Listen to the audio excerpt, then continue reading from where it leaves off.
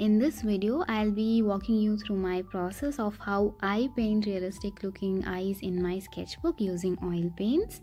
And disclaimer, I am very much a beginner and this is just my process and what works for me the best. I really like using these tiny sketchbooks for my studies like eyes and stuff like that because the dimensions are really small, making it easier for me to fill in the pages without actually making too much effort. Moving on to the sketching, I use this cross-like guidelines to position my subject right at the center of my page, and then I begin sketching out the general shape of the eye according to my reference while also maintaining the shape of shadows and highlights and just roughly sketching them out. One important thing to keep in mind before painting with oil paints on a paper is that you have to prime your paper first with an acrylic primer so that the paint actually stays on top of the paper and not get absorbed into the paper itself. I really want to keep this video as short and informative as possible, so I'm just going to give you a quick glimpse of how I mix my skin tones. For the base color, I use some vermilion hue along with burnt sienna and flake white. From here, you can adjust the amount of flake white in your mixture, making more and more paler skin tones. And you should also keep in mind there is nothing called a skin tone because their skin is composed of many different colors like pinks, blues, purples, greens and yellows. So you should know to adjust your base tone to whatever shade that you see on your reference picture.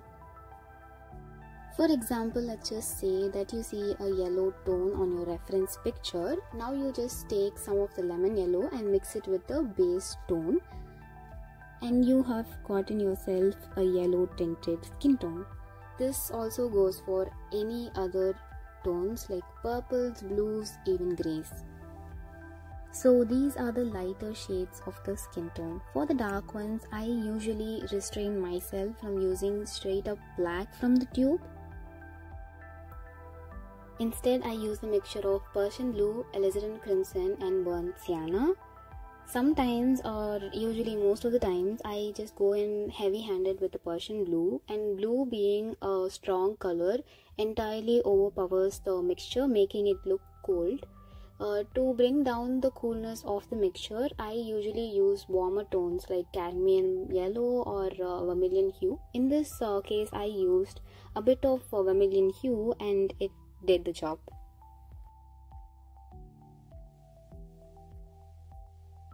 You probably have seen this technique of painting from dark to light like a million other times, and that's what I do too. And for eye studies like these, the darker tones usually fall on the upper lash line and the eyebrows, following the next darker tones on the lids.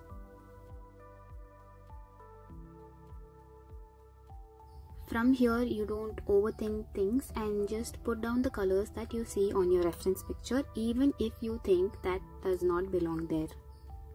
To make it more clear, you see a cow herd in this picture in a field, and when you think about the shadow casted by these cows, your brain automatically tells you it's some shade of grey, which is absolutely not true. According to this picture, you can clearly see the shadow is a darker shade of the field underneath.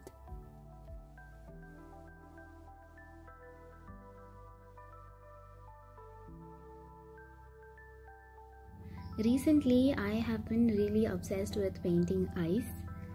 The reason why I think I love it so much is because number one, it's really easy, really quick. At the same time, it's really complicated to paint an eye.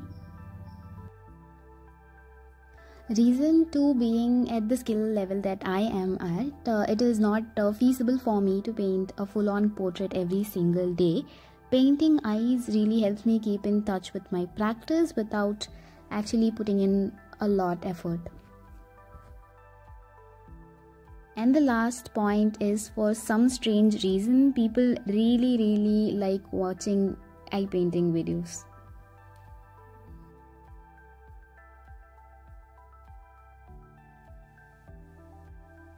One thing that really confused me in the beginning while painting eyes was how the heck am I supposed to paint the eyebrows? Am I supposed to paint each individual hairs? And turns out the answer is no, I don't have to do that.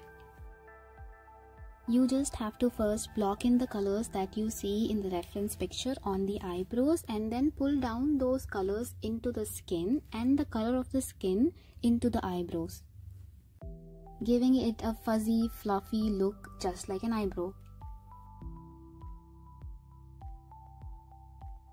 Now for the whites of the eyeball, it is definitely not pure white. It is three-dimensional and there is a lot of shades involved. So absorb your reference picture and put those colors down. And finally, for the pupils, I am not sure if it's called the pupil or the iris. I don't know. Either way, you get it. This is my favorite part about painting an eye, because this pupil could be of any color regardless of the color of the skin surrounding it. We can really use this to our advantage and create really contrasting and interesting looking pieces like this one in this example. As you can see, the skin around the eyes is really saturated and leaning towards pinkish tones, and the pupil itself is a bluish turquoise, making it look really pleasant and pleasing to the eyes.